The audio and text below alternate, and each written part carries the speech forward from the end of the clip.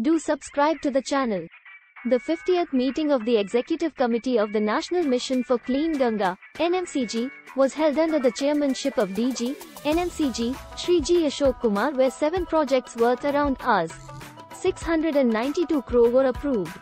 The Ministerial Conference on Women's Empowerment under the G20 Indian Presidency, chaired by Union Minister of Women and Child Development, SMT, Smriti Zubin Irani, is set to take place in Gandhinagar, Gujarat from 2nd to the 4th of August 2023. The Prime Minister, Shri Narendra Modi, flagged off metro trains marking the inauguration of completed sections of Pune Metro. The beautiful Indian state of Goa has been chosen to host the world's biggest and most prestigious national pageant for men, the Rubaru Mr. India competition. Nagaland has been officially declared as a lumpy skin disease positive state.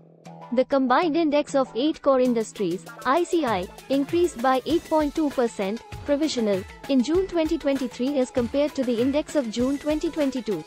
The gross GST revenue collected in the month of July 2023 is 165,105 rupees crore, of which CGST is 29,773 crore rupees, SGST is 37,623 crore rupees, IGST is 85,930 crore rupees, including 41,239 crore rupees collected on import of goods, and cess is 11,779 crore rupees, including 840 crore rupees collected on import of goods.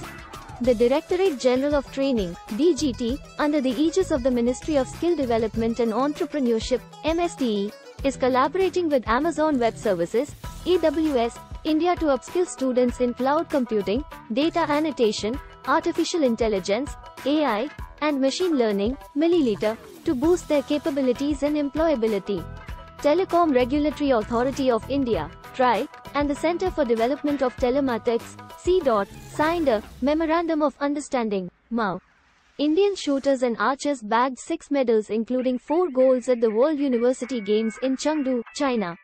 Small Industries Development Bank of India, SIDBI, the principal financial institution for micro, small and medium enterprises, MSMEs, in the country, announced its partnership with the Indian Institute of Management, Ahmedabad's IIMA, Startup Incubator Center for Innovation, Incubation and Entrepreneurship, CIIE, to set up a SIDBI Accelerator Fund at the incubator with an initial corpus of 20 crore rupees.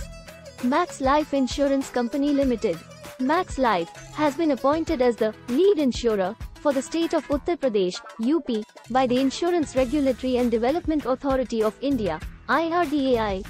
Fino Payments Bank Limited has approved a proposal to transition into a small finance bank, SFB.